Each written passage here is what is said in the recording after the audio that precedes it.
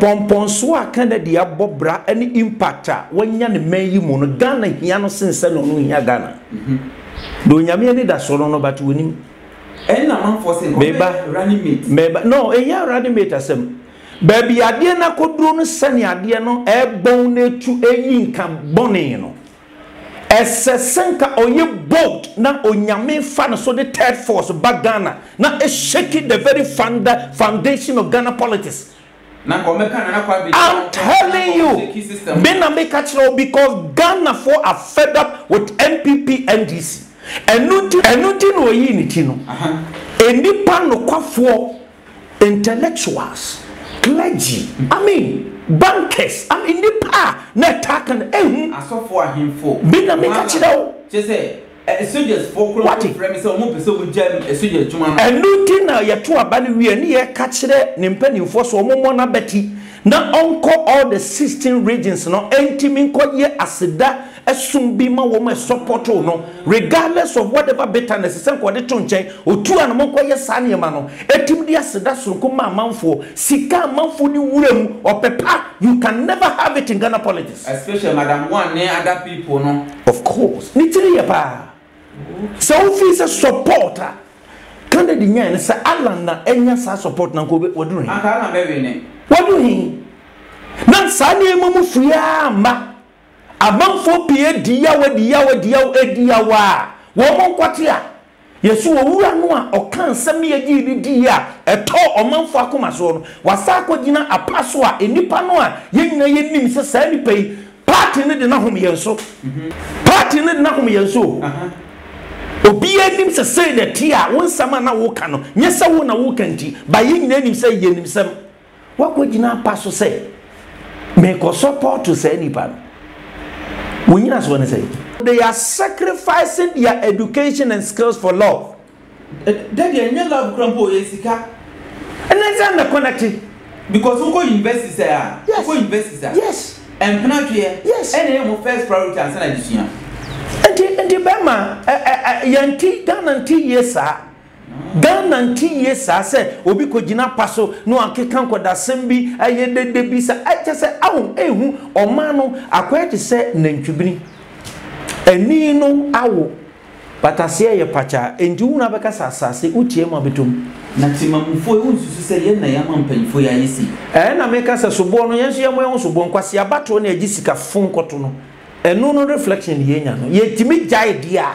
Next time we saying, "Obi create me 50 Ghana." And what some say? Sorry to say that. What's some nonsense of this? What quite 50 Ghana, and then you destroy the future life of unborn Ghanaians? Are you crazy? Daddy, I will not blame the person who took the 50 Ghana. We should blame them also because they're doing anything. The thing is, a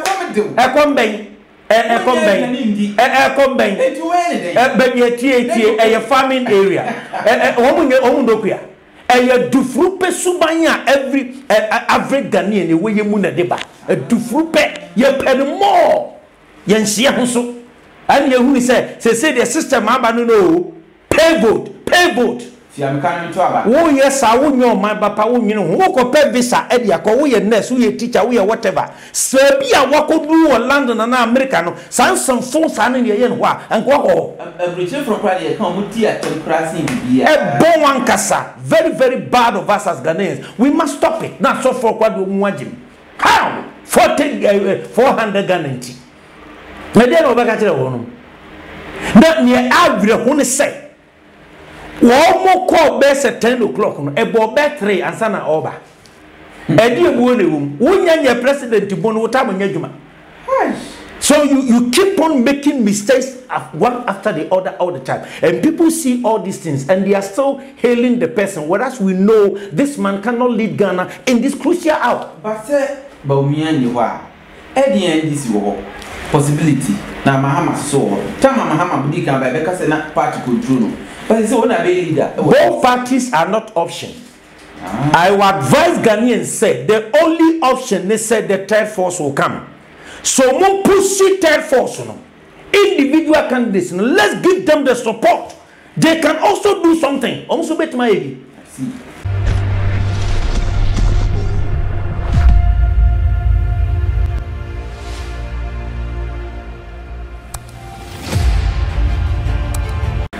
Abusian for me more call about Rejoice Media TV. So Osha me and subscribe and share. Now program na started no.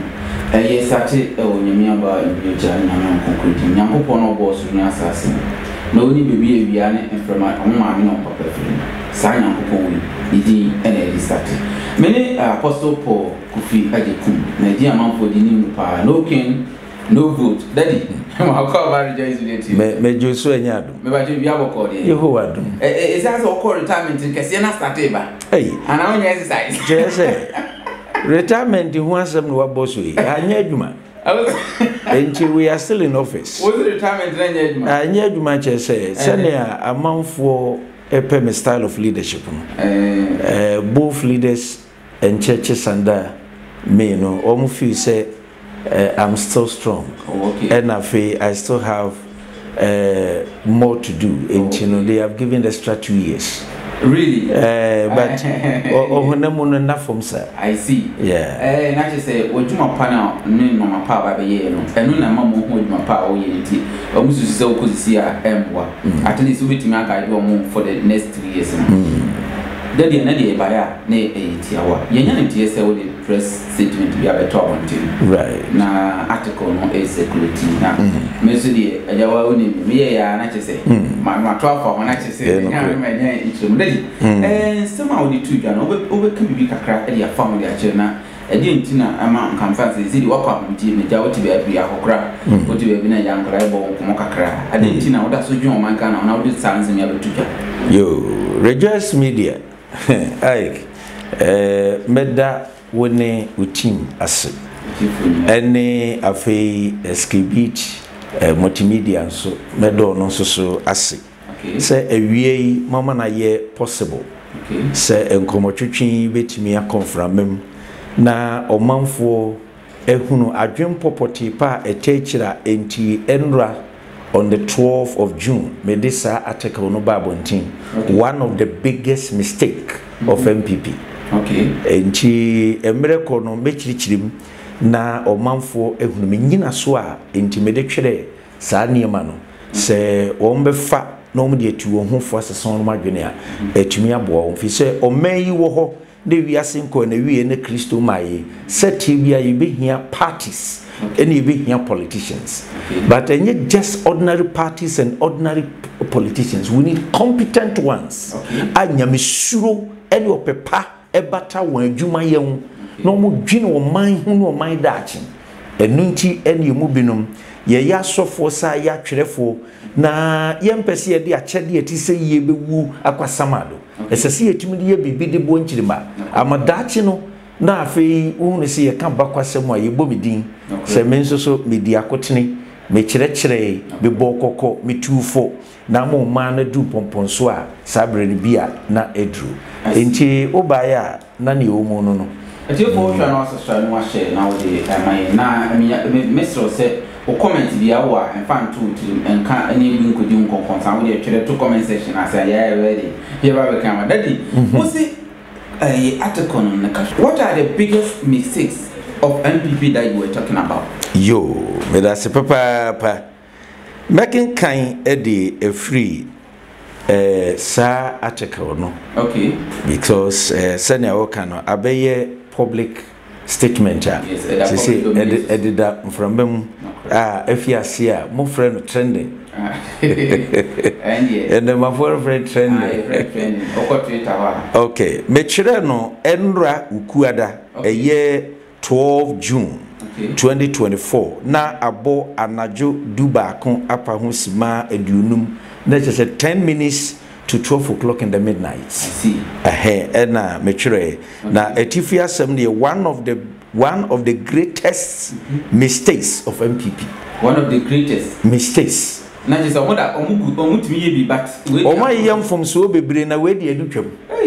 I say second chance o say abruso afi that dey kan hiti na me chere na ne animu nsem no say na me dey tu ya me say this political article is to draw attention of MPP leadership and to educate their members as well, and to those who love to vote for MPP.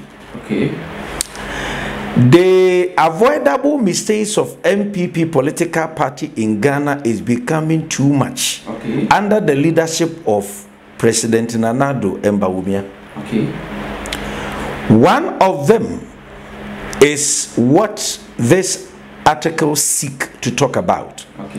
That is making and imposing Dr. Bawumia, the vice president, to become the flag bearer at all costs. It is one of the biggest mistake, or the greatest mistake, if I should say so, of MPP. Making and imposing Dr. Bawumia. But then they say what about the read the article no be na e hono e hia me pa. Beti ma chiri mu ansa na yakoye nim. Abato no a e ba so no.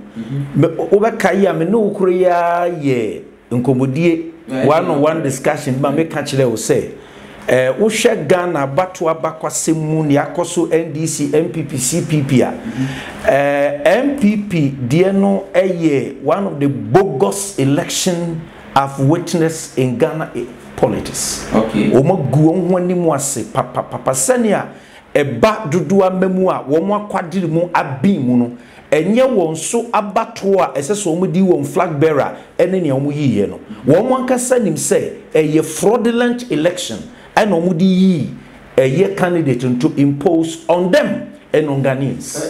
Fraudulent election, the answer is what to say. They even no. See, even now, and society, Nina will come in. In recent times, Kumasi Enra on the 12th, and we na probo. Now, there 10 or 11th, a software pimpman kuma omobua woman. Could you believe, say?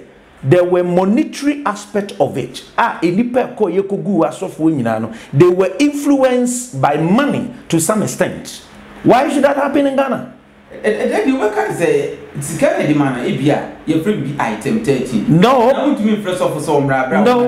No, item 13 for what? What are you? What are they seeking to promote in Ghana politics? It's dangerous. Already, you know.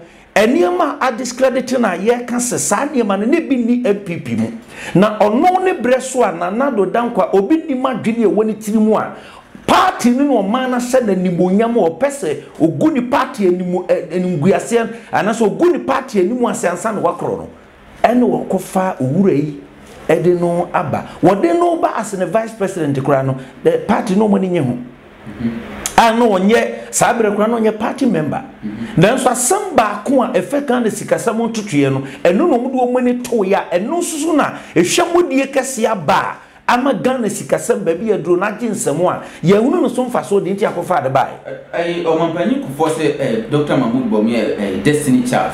Who said that? Who said it? It's a big mistake.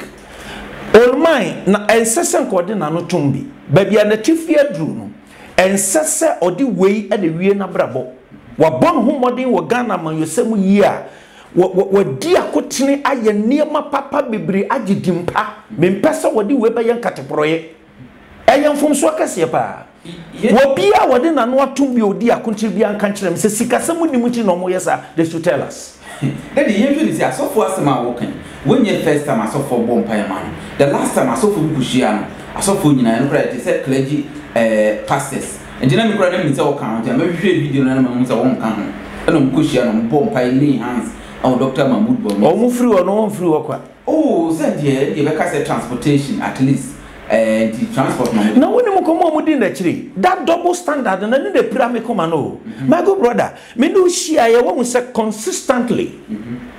If I say blue is blue, white is white, that is the nature of Jesus Christ our Lord.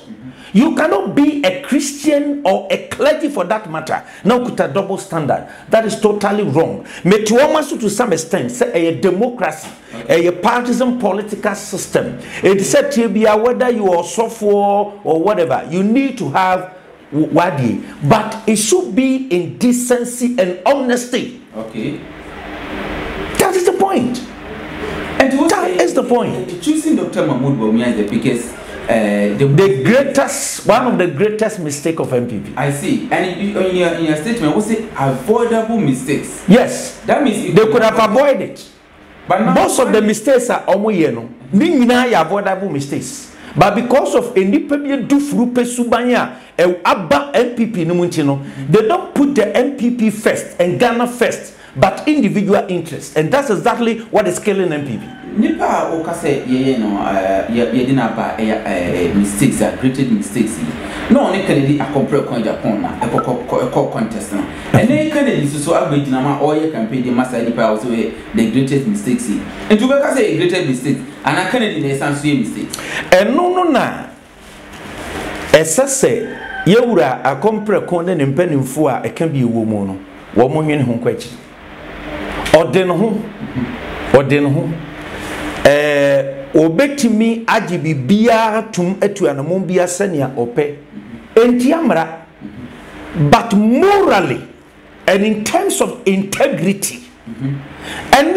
bibisa ombanifo ba ko say edie pote pa de tuam a enunti yewura kompre kon ne atitirufo amotwa no ho ahia nyina no mo de support ama Baumia because and someone mo kan ya ye to mu do mu ntintan na ye gi mu di ye no ye wensam no hunu se e wonyina so eye no kore na kinye bienim enu tin ye mu binum adi ye hu gi mu for the first time ye tum ye yi ye nim se partisan issues ye betimi aka bi edi na sie sa ne ma na sesa e woni e Baumia se ne ote ene ne oye ya na nye edi amemu na bedi ba bi aduru no eye den na afeidie mo hu se esese mo timi man support Kennedy na so ko jira ba bi ka se Baumia na mo de ba di du election 2022 and more and ene ya wa ba be jina mo so this one is a greatest mistake and the Kennedy so a greatest mistakes ana no de wono an be se yi ne ho ano oh na e bia na on sign me preso be ye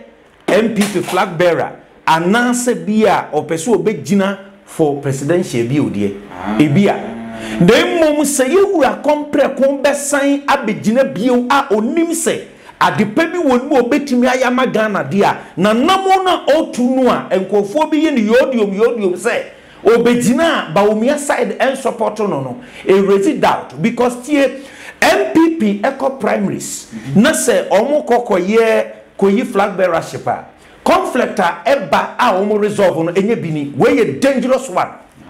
I'm telling you, we are very, very, very terrible and dangerous, and since will be taken for granted, there should be a proper reconciliation. Okay. And then the dear be was a cosoma mampenina nkasa etimi etinasi near the camera scene so na adekodia into almost Canada the 10 cents. And in some would do a call in the chili for when we dinner tembe beside they need to be bold behind in front of camera and tell the whole world that it was lies. And not until that thing is done. Obia wakana dia found jimbia and your integrity is at stake. Because Ghanaians are not children anymore. We read, we listen, we watch, and we investigate. Me sophone. Ena o wakachem se Nyankopon wo Onyameba. Ena maji wadi. Actually also so ko jina be se Nyankopon bi enu Nyame fa me boni chemi o. Asem kana meka. Bibi se yi ho. Na se wo na meji wodi a medi actually no na se wo amu wo ko jina wa. Ade na mentimi majuni. Wo ma asem ne yesimpo. Kennedy. Wo ma asem ne yesimpo. Oh, sa pepepe ne tie. E basa a issue of trust. But enipa pin wo mani nkama wonte. So, eba affecting the past say or say to an amobia eba affecting the past because on say about no send ye see coin and kwanya omu massage no MPP for no massage no ye pa and nunti na meka say resource na ba ya omu declare Baumia as the flag bearer and to me no a bogus. It's not based on genuine or pepa man for the twaba. Say associating the you be sending ye nima woma ye friko 4 time no we no de totally bad. That you ever press conference no so and as article so na amount for so raise concern say Ghana to live for 8 good years answer na Kennedy beba no nature life and time is not on our side. Can you we Ghanaians wait till that 8 years answer the Kennedy aba and that Kennedy may advise no ni Baumia ko say one man kwa mama mwa Ghana for me resign na ko onfa ni nim dia me bwa Ghana nsem Ghana tie medie me pese me twa ne tia de ba mo o meyi nkotonkran ne ntoato ayede Empomponso a Kennedy abobra any impactor when yan may you mono Ghana hiano since no Ghana. Do Yamia need a solo no but winning. And I'm forcing running mate. Maybe no, a year running mate as him. Baby, I did not go drone sunny idea no air bone to a income bonino. As a senka or ye boat na onyame fan so the third force back Ghana na is shaking the very foundation of Ghana politics. I'm telling you, Bena make a because Ghana for are fed up with MPP NDC. And nothing no unity no. And the pan no for intellectuals, clergy. I mean, bankers. I mean, the pa na taken I saw for him for. Bena make a just say. Soldiers for what premise or more so with jam a soldier to and nothing now yet to a body we are near catch the NEWFORCE or more na betty. Now uncle all the 16 regions no entimin ko ye asida asum bi ma wo ma support no regardless of whatever bitterness sen ko de to nchen otu an mo ko ye sane ma no etim de asida surko ma manfo sika manfo ni wuram opepa you can never have it in Ghana politics, especially madam one ne other people no of course ni tiri ye pa. So if he's a supporter, can the Nyan say Alan na enya sa support na ko what do he? Alan be ne. What do he? Na sa ne mu fria ma. Amanfo pie dia wa. Wo mon kwate a. Yesu wo wura no a o kan sam ye gi ni dia eto omanfo akoma so no. Wasa akogina apaso a enipa no a yenyina yenim se sa nipa yi party ne de na hom yenso. Party ne de na hom yenso. Obi anim se say the tia won sama na wo ka no nyesa wo na wo kanti ba yin anim say yenim sam wakogina paso say me ko support to say nipa wo nyina so ne say I dey for Osha na so na do comment about na kere nsem we here obi mo say a political game and to win presidency in Ghana what game in what sense because MPP and this now it has gone to the root of the system say abusiane wo ko to aba no to ama MPP and NDC a wo kura ba fie ma won tena ho enti Kennedy ne say enebrim if kura ba so Kennedy play game say obenya numbers na say ba man ka say wo anye campaign tie you ama because that is the reason Tio, that is the reason but morally politically it is correct but morally it is wrong entino wunnim se Ghana bakwasemu no apart from Nanado Dankwa okọ abato so prekopa odinkunim no most elections ayako nyina no one particular person entimi yi president o abrebia no you need the support of others no obo free floating voters no so uhia enti wo dwene wo party no wadwene floating voters no ho me wana floating voters no support Kennedy. That is the point, including some people from NDC and other political parties. And with the whole party, Mumpa Nadia 39. And to what Jin Woma, your general election, I support Bemau. What in America, a month we see Womo say no amount of money over Bunia, or Muntimin Rezi, and support war. 1 million now, especially Mr. Takra George Isaac Bedu. I want to talk cast to t-shirt, printed t-shirt, and Kennedy just for free. Microphone is on the campaign at TMB. Obi biara sebi obi biara wo influence wo papa no so me pa kire yewura Kennedy. Okay. This particular namuntu a what you know di mu akotene a wo mo hyenkura no is not the best o mamoa.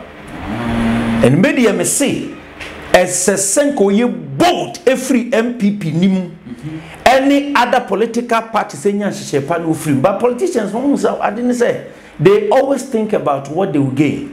Okay. And to always invest here, their money don't go waste. Okay. They make sure to have it back.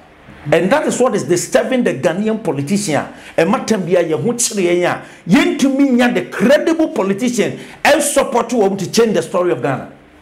And tonight is a shuma Kennedy in some canon, and you know crane or kai. No more 1 man who talk a bit so me I'm fine shilling and your mining from how or the integrity diagro is joking with integrity. Who say or mom supported Kwame Bidiakono. about 98% Kennedy supporters. And no dear, many watching on say nipa de won wire ehye no kwafo bi mu. Na ko do baby ne se nipa ne sabi wa nwene na chidi fo ho.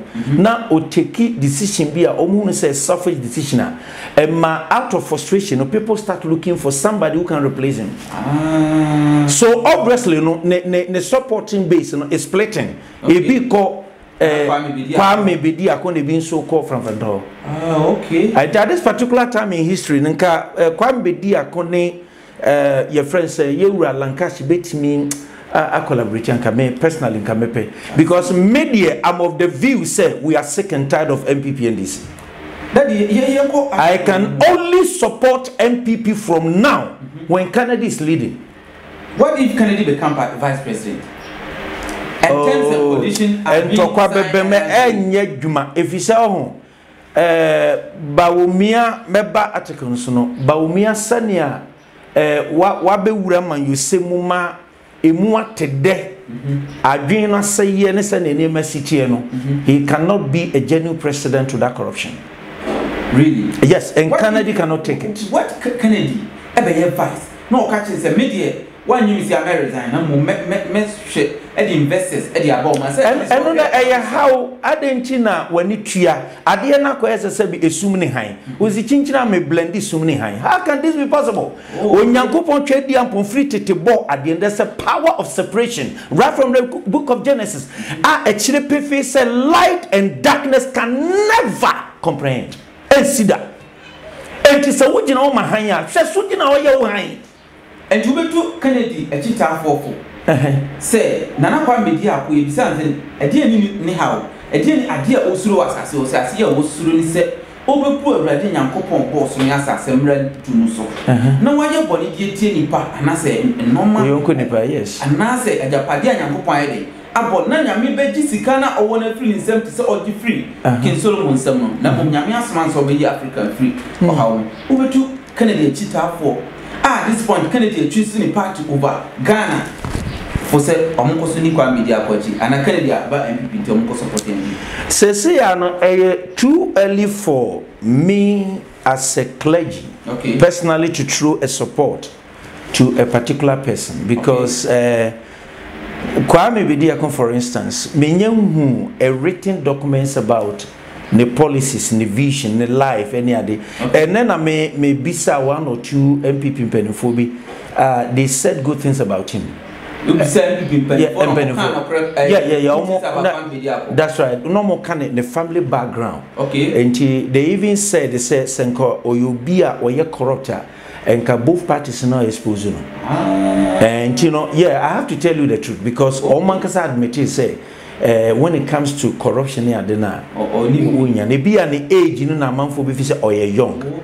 But when it comes to dignity near the and yeah, Oma recommended say even on in the family they are doing genuine business. Yeah, and you know, some is an mistake nipa. And Alan so my fear say a follow. And him who said no.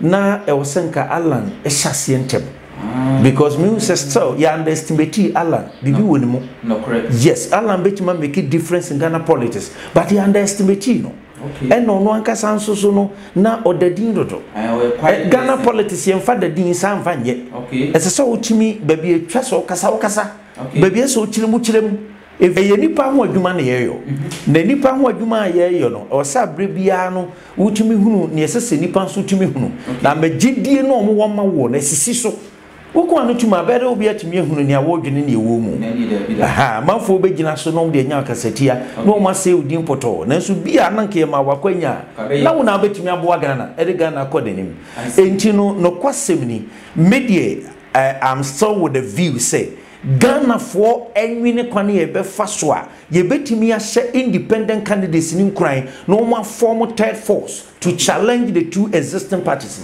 Wo mutimi yo mo de too much and wo mo didi amento mo nwine o man ho wo mo faso de yo mo de esen Ghana ensase ye tolerate sade no and too late send before me to my sister on mistakes on my well betimi asesa still me gra me nyomuni because margin be say a political game yeah because me no I believe in genuine things me fake akwan ya owu ye nyina no hwemu a a fake, a political rules no more. Okay. They could have started something long time, not now.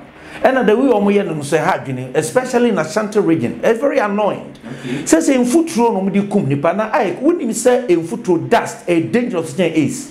Hey, what it? That in Africa. Not because yadia dust. Dust any many power as for assassin. Senka Ghana politicians in the manko omun joku with the life of Ghanaians. Wouldn't him say sikeni omun to me but mo pet baby for voting. Moko tutuha no more jai says Kofi go. As one no contractor. Oh, at the end of the woman on intermanti or no one almost a man. MVP this in a contract in your one of the man. Baby, when we had Tim, I'm going to say, in the car. I don't know the castle, no better as contract be a one of the man. I never just or no better as Yama wonum. If it's a quaya for Frank, Casabri, Oma expose you.